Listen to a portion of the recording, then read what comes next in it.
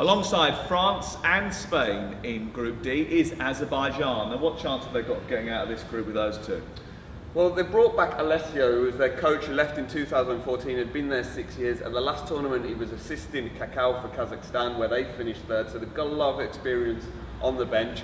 They've also got 5 Brazilian-born players who they've naturalised. They guarantee flair. Azerbaijan, you're also guaranteed goals with them. They've been in the highest scoring game in the tournament for the last 3 editions. They were the highest goal scorers in qualifying, so expect a bit of entertainment from them. Okay, and who's the key player?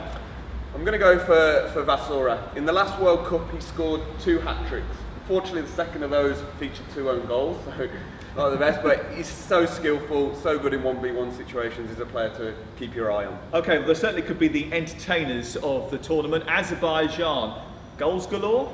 We'll soon find out.